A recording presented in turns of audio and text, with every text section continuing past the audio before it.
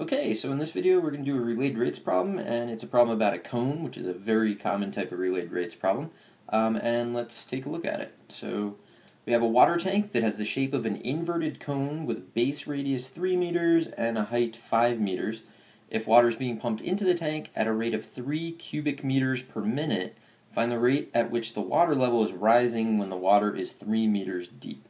So relayed rates problems usually come down to understanding geometry, understanding if the rates that you're given are positive or negative, and then successfully taking a derivative.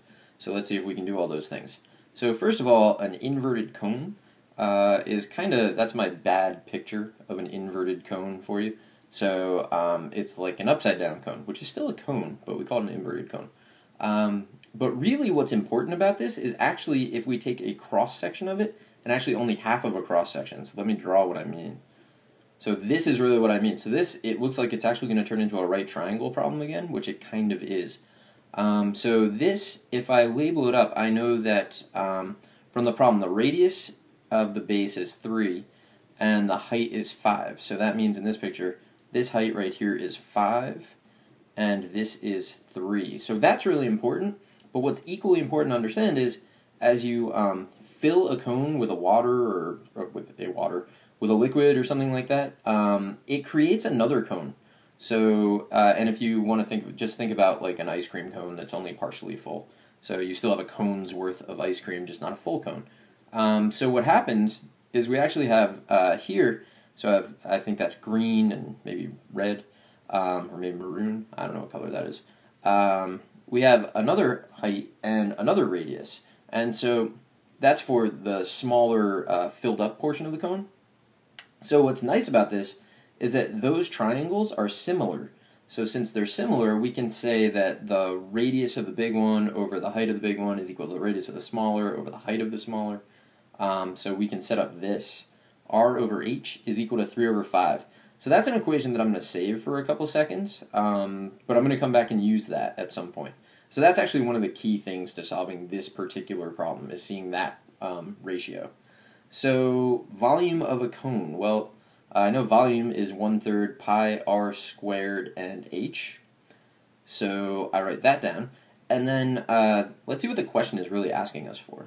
So water's going into the tank at 3 cubic meters per minute. So that's a volume type thing. So I know and it's going in, so it's a positive rate of change. So dV dt is positive 3 and then meters cubed per minute.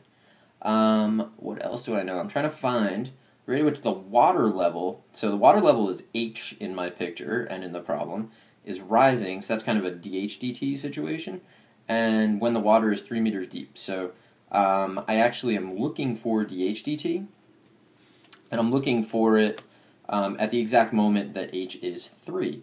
So those are some things that I'll be able to plug in. So everything about the problem is kind of about H, right? And if I look at the volume formula, it has R and H in it. So I want to try to get rid of R because it's not really contributing to the problem. There's no questions about R. So I can do that if I go back to this relationship that I found, R over H equals 3/5. I'm going to solve that for R. So that's R equals 3/5 H. And now I'm going to take this and I'm going to substitute it into the volume formula, which will create a formula that is only a function of height. So I'm replacing R with 3/5 H, so it's going to be pi over 3, the quantity 3/5 H squared, and then times H.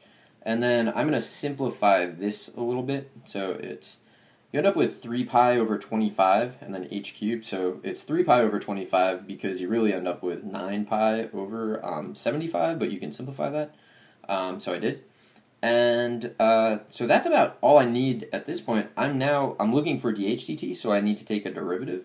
So let's do that. dV dt is, so 3 pi over 25 is a coefficient. It's a constant multiple, so just keep that there. The derivative of h cubed with respect to t is going to be 3h squared, and then times, by the chain rule, dH dt. So now I have a derivative, dH dt showed up, and the idea here is to solve for dH dt. So what we're going to do is go to these things that we found. So we know dV dt is 3. We know h is also 3, which is kind of weird. And so I'm going to just substitute in. So I get 3 is equal to, so 3 times 3 pi over 25, so I'm combining that to get 9 pi over 25 here. And then h, which is 3, so 3 squared is 9, and then dh dt. So we're basically done with the problem. So now I'm going to solve for dh dt. So dh dt ends up, I'm going to go 75 pi over 81, just by simplifying that. They have a common 3, so I'm going to actually simplify that more. So dh dt is 25 over 27 pi. But of course, you're not done until you have units. So for this, we're finding dh dt. So we want to figure out what units h had initially. So h was height. We know 5 meters, so h is in meters. And then the unit of time is minutes. So it's going to be meters per minute. And that's the answer. So I hope you found this helpful, and good luck.